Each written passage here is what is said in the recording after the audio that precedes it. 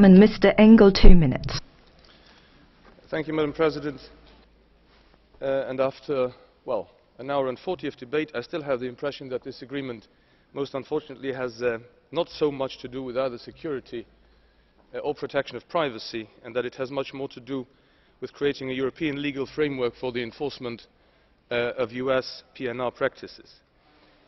There is no doubt that the United States can act as they wish with respect to what they require of somebody who enters their territory, and it is upon the one who wants to enter their territory to decide whether or not they want to comply with that.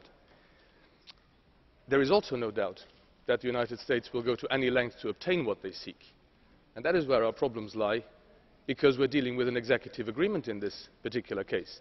Now, most unfortunately, the United States do not have a Treaty of Lisbon conferring upon the Senate or Congress the unconditional right to ratify agreements, international agreements that the United States enter into. This one is entered into by the President of the United States and cannot and will not either create or confer rights that do not already exist under current US law. So, as sorry as I am for myself, also for my group, without whom I have to vote today, I cannot give my consent to an agreement which indeed does not change what currently happens, because it cannot change what currently happens. With this agreement, nobody is going to stand in any line any less long than they currently do.